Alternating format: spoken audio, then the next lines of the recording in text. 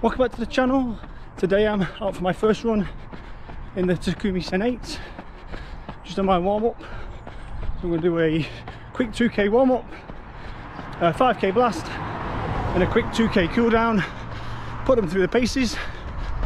They already feel quite light, well, very light and quite responsive, so I'm looking forward to this. Yeah, get on with the run. I'll check in after the 5k effort and give my initial thoughts on the TAKUMI SEN 8.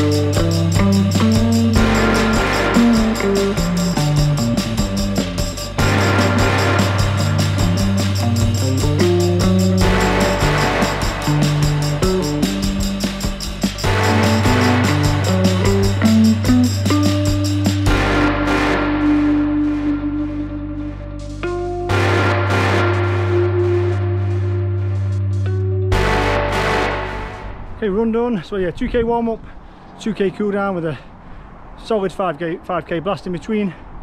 This is a fast shoe.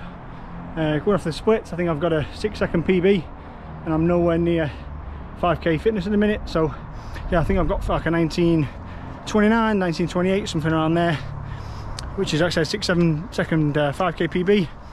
I didn't really push that hard. Obviously I was working, but only on the last two did I really have to start working a little bit. And that's when the kind of shoe started to shine. When your legs get tired, and normally I've been running them budget ones, and it's down to me then just to try and finish off without fading too badly. I didn't fade, if anything I just maintained and got a little bit quicker, and the shoes just basically just propelled me forward. So yeah, initial thoughts: feather light, super light, can barely feel them on your feet.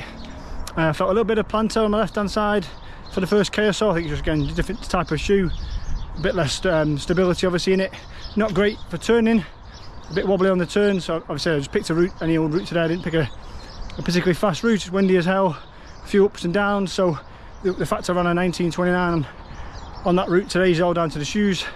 Like I said, I'm not really particularly fit at the minute, but yeah, super lightweight. Foam's perfect, like nice and squishy, but a nice little pop at the end, a nice snot, just squishes down just enough, and then just as you start to bed down, it kind of pops you back up again, which again helps you propel forward a bit quicker. Looking at the stats, my cadence is up, my heart rate isn't particularly high, which means I wasn't working as hard, and again just off the feel, it did keep the perception down a little bit. So I was working. It wasn't by no means easy. Like I say, 1935k is by no means easy, but I wasn't kind of redlining, I was just simmering below that, so it wasn't comfortable, but it was uncomfortably uncomfortable kind of thing. So yeah, it's all down to the shoe again. The foam is helping you to propel yourself a little bit faster, but without as much effort. So really good shoe. But yeah, I'm ready to believe in all the hype now. These super shoes, they do have the benefits. Like I said, the projected 5% benefit, I'm pretty sure I've just gained that today. I think if I'd run that in the budget shoes, the Asics, I would have been probably 30 seconds slower like I was just before Christmas. I got a dip just below 20 minutes, and that was a really hard effort. So I think these shoes today have probably gave me 20-25 seconds, which is about that 5%, give or take. But yeah, I didn't feel the what they call the kind of carbon kind of fingers, what they call like carbon plated or nylon rods, sorry. I didn't really perceive the rods. They're obviously there, they're obviously helping you to flick through and snap that foot down a bit quicker, but yeah, it wasn't noticeable. I said I got that minor little plantar under my left foot initially, but that's faded away now. I've had no issues with that.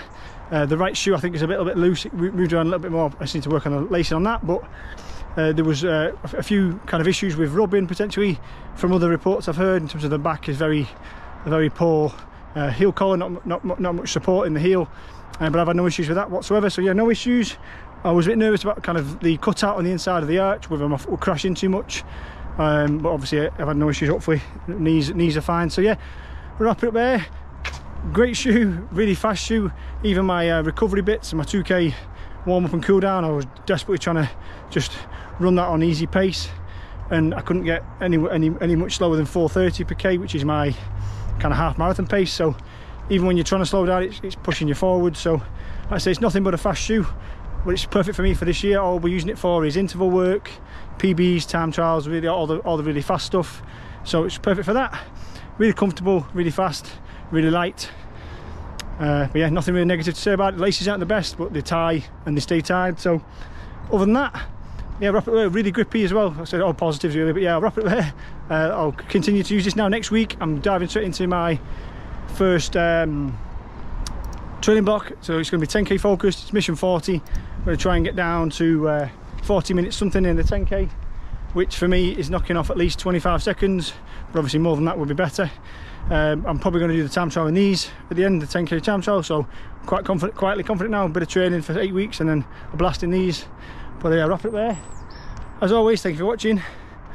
I'll see you all on the next one.